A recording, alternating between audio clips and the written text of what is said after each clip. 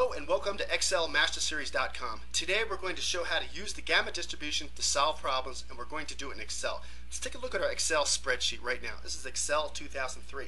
We'd like to remove the grid lines to make the spreadsheet more readable. Hit Tools, then Options, then uncheck the checkbox next to grid lines. Hit OK. Grid lines are gone. Now the gamma distribution is used to calculate that the probability of wait time between Poisson distributed events is time t.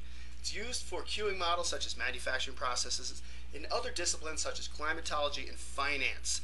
And the Excel formula requires 4 different parameters. Let's take a look at a typical problem that uses the gamma distribution and can be solved in Excel. A typical problem might read as follows.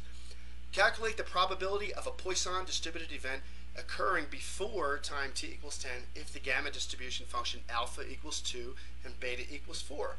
Now Excel requires 4 different parameters. The formula is gamma. The parameters are x, alpha, beta, and cumulative. Now the first parameter, x, the value to be evaluated. Well, the problem says calculate the probability that the event occurs before time t equals 10. X equals 10. And our second parameter is alpha. It has to be non-negative, must be positive. And in the problem, we've set alpha to equal 2.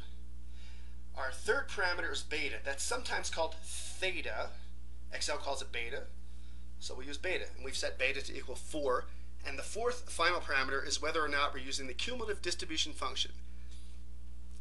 And the problem states calculate the probability of the event occurring before time t equals 10. That would indicate the cumulative distribution function is being used.